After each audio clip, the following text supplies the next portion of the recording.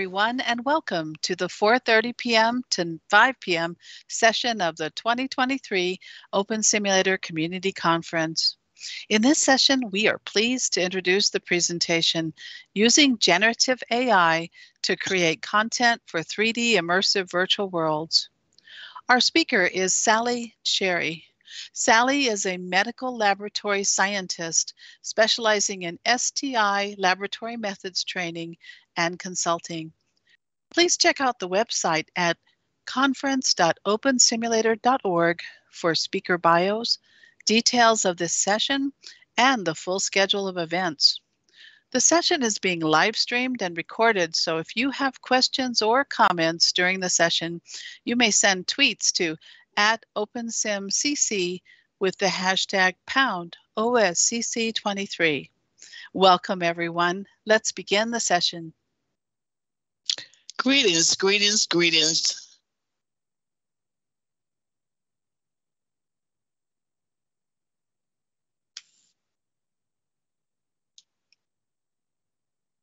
Greetings, I'm Sally Cherry, aka Sally S. Cherry, MLS, ASCP. As Leah said, I'm a medical laboratory scientist who specializes in STI laboratory methods training and consulting. I am also an unapologetic tech geek. As a 3D immersive virtual world evangelist and virtual content creator, I am passionate about creating content for my 3D virtual worlds for the purpose of sharing special interest information, conducting laboratory training, promoting public health messages, raising public awareness about medical laboratory science, and fostering collaborative networks.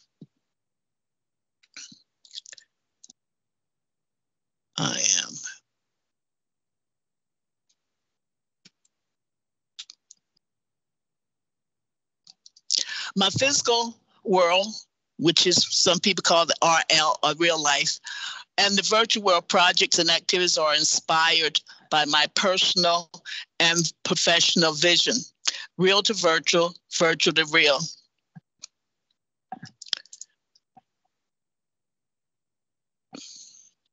I must note that I've started using the term physical world rather than real life because a cherished virtual world OG once noted that the virtual world is as real as the physical world. So after 15 years as a virtual explorer, resident, creator, and network weaver, I totally respectfully agree. Now note that if you're unfamiliar with the term OG, it's short for original gangster. It's a general term used to praise someone who's an expert and who's exceptional, authentic, and old school. And this person is truly an authentic and an expert within our community. Well, anyway, I am delighted to share my most recent experience using Generative Artificial Intelligence, AI, to conduct research on various aspects of the blues and jazz era, and to create time period content for my Open Sim Fest 2023 exhibit entitled Jamming Reflections on the Juke Joint. And it should be juke joint, but it's actually jamming reflections on the juke chain. I changed the joint to chain because of the work I'm doing on the blockchains. I'm still staying within the work integrating AI, art, NFTs, not so much anymore, and proof of stake blockchains. So this is where the term chain came in there. While my virtual-based AI experience started with my kindly hosted world, ShareNet Creative HQ, which reflects the integration of AI, art, NFTs, and POS blockchains in the 3D virtual worlds, my experience has evolved beyond the creation of artistic images. As you see on the cover, this is a picture of my Open Fest exhibit. And I use generative AI tools to create it, to create quite a bit of the content.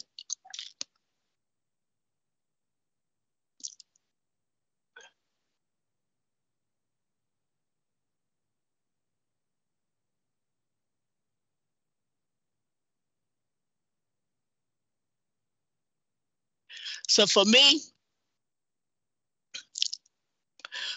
once again, the virtual world experience has directly reflected my vision, real to virtual, virtual to real, bringing a physical world experience into the virtual world. That's the real to virtual part of it. Since 2008, I have focused on the integration of special interests from the physical world, such as my medical laboratory science work, as well as tools and resources into my 3D virtual worlds community.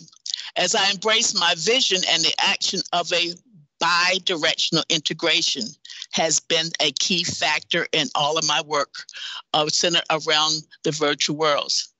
I define integration as bringing together relevant content, productive processes, and innovative ideas to accomplish a task. Hence, real to virtual, virtual to real. Sharing physical world content in 3D virtual worlds. That's the real to virtual. Maintaining 3D virtual connections in the physical world. That's the virtual to real.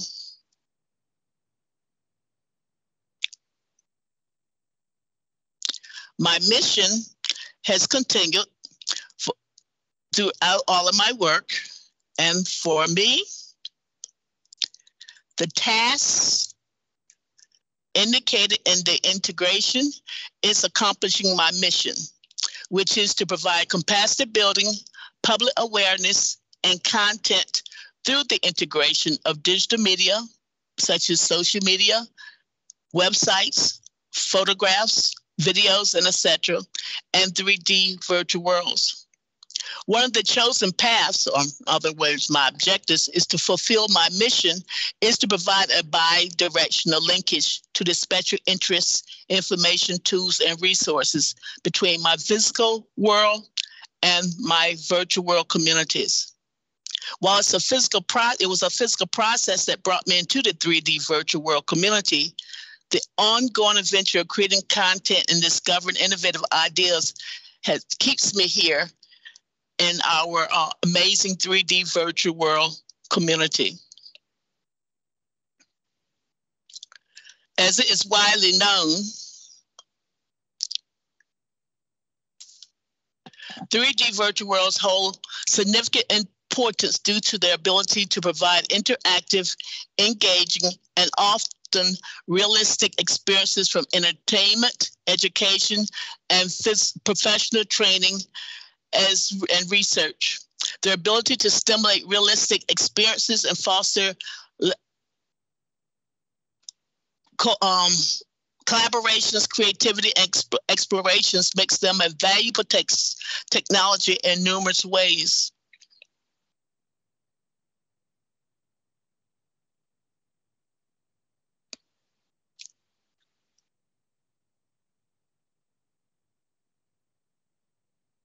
Let's go back one.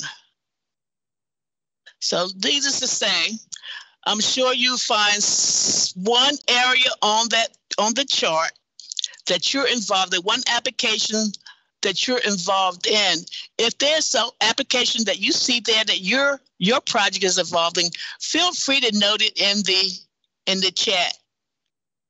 Again, we know how valuable virtual worlds are, and it's hopefully our mission, and we keep it going to let other people explore our world and come in and see the value of our world. But I am not going to list, I'm just not going to name them out. They have the list there. But I think I covered pretty much a lot of the applications that's already in existence. Now, I must note that the list I share there, you see the notation, and I always do full disclosure. At the bottom of the chart, I have noted this chart was created with the assistance of ChatGPT and GPT-4. And that's one thing I hope and feel that should go on. If you're using generative AI, it should be disclosed when you're doing your presentations. That's my opinion. And that's what I try to do. It's great. Okay, I see training to stimulate simulation, communication. So we all are very important people here because we're doing important work in the 3D virtual worlds.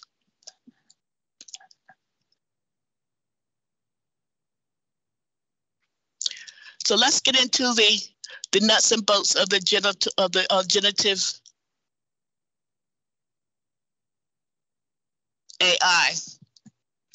Now, since 2008, my greatest passion as a virtual world resident and builder has been and is still researching and curating content, as well as sharing that special content within the physical world and my 3D virtual world.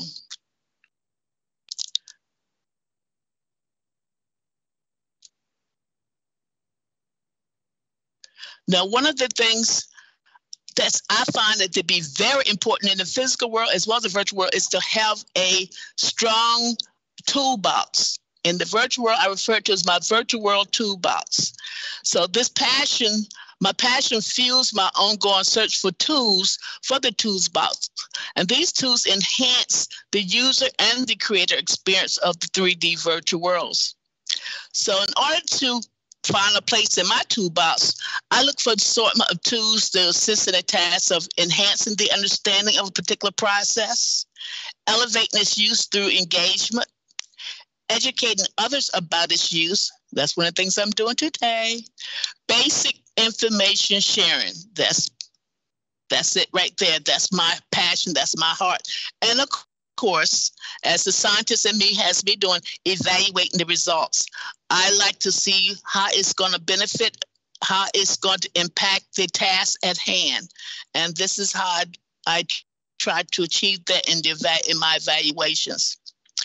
After using generative artificial intelligence AI to enhance and create content for my Open Sims Fest 2023 exhibit entitled Jamming Reflections on the Juke Chain, it has been included, that's generative AI tools has been included in my virtual world toolbox. It is my hope that the sharing of my generative AI experience may encourage the use or a closer look at generative artificial intelligence as a research or creative tool. I call them my assistants. It goes without saying that creating compelling and realistic content for 3D virtual worlds is essential for providing an engaging user experience. As it has been reported, generative AI has become a powerful tool for creating diverse and high quality content for 3D virtual worlds.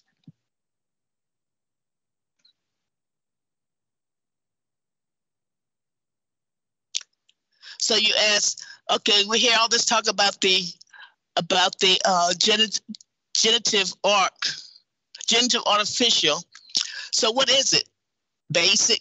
If I say simple, but it's a subset rather, of artificial intelligence. And it's under the category of machine learn.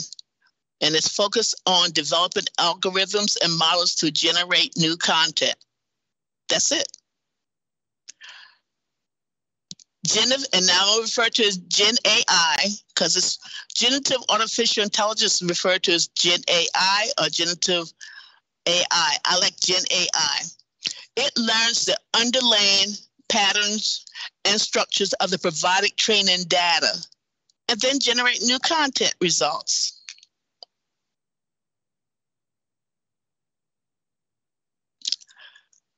Now, one of the things some people may say, well, how is it different from the other AI technologies we're having here? Well, take a note. Generative AI is a little different from our standard technologies. And I think I have that here. And I noted here on the chart wherein our standard technologies, let me go back one. I want to make sure I get this into the chat so you'll have it. And if that's a repeat, forgive me. With the traditional AI, their focus is on producing a result, an output. So their focus is on receiving a preset input to produce an predetermined output, and this output is based on predetermined rules and algorithms. And it's widely used throughout industry, science, and government, and some of the applications you're familiar with. Voice assistants, your good old Alexa, your good old Google assistants, and various web search engines, such as Google search and strategy games. Where on the other hand, generative AI focus on the creation of new content, such as images, videos, audio, and 3D virtual worlds. Now, taking note, your typical AI's technologies, they're not creating here. Your generative AI are your creators.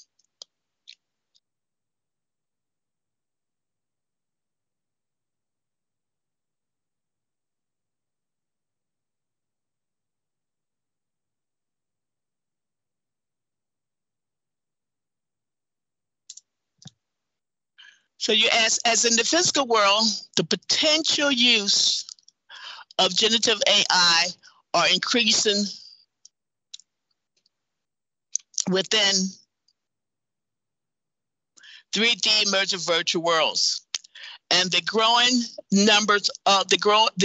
number of physical world and virtual-based creators, educators, and artists are using generative AI to create and share artistic, educational, cultural, and historical content for the purpose of storytelling, educating, entertaining, gaming, training, and amplifying voices from unknown communities, unseen communities, seen communities, and known communities.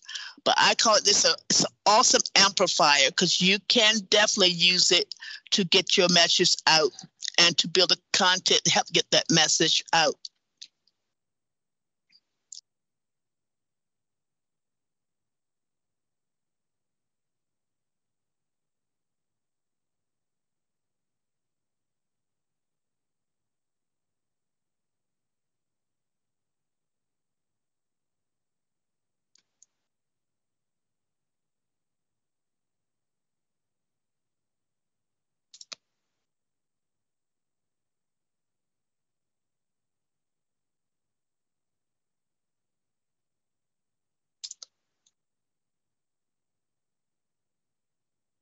And as I noted on the chart, my nice little illustration there, it shows some of the applications of GenAI. As you see there, I think that someone asked, well, can it write script? Can it do this? Can it do that? I say it can serve as a nice assistance. GenAI is used in diverse applications across industries, entertainment, healthcare, and manufacturing, as well as it continues to drive innovation in content creation, simulation, and creativity. Within the 3D virtual world, GenAI may be employed, which I do, to enhance the process of creating 3D virtual content. It may serve as, and I refer to it as this, it may serve as your research assistant or even your creative assistant while sharing special interest information, storytelling, and visualizing an idea or data, writing script, generating virtual environments, and designing custom training data. Yes, you can train your AI. Thank Now you, Sally. I'm so sorry to cut in. Did you have a final slide you wanted to share with the audience? We're out of time and need to wrap, but we want to make sure that they can reach out to you for more information on this topic. Yes, be sure to come by my booth. And what I'm doing, come by the booth, and what we can do, we can put up some of the slides, the rest of the slides on the booth. So you'll see how we use it in our 3D Open Sim Fest exhibit. Wonderful. And thank you, Sally, for an informative and interesting presentation. As a reminder to our audience, you will want to check out the conference.opensimulator.org website, not only for the schedule, but also for more information on this talk and the next talk, which is Making Classic Clothing in Open Simulator Worlds at 5 o'clock. Also, we encourage you to visit the OSCC23 Poster Expo in the OSCC Expo Zone 3 region, where Sally's booth is and the booths from our other speakers. Also check out the sponsor and crowdfunder booths located throughout all of the OSCC Expo regions. Thank you, Sally, and thank you to our audience.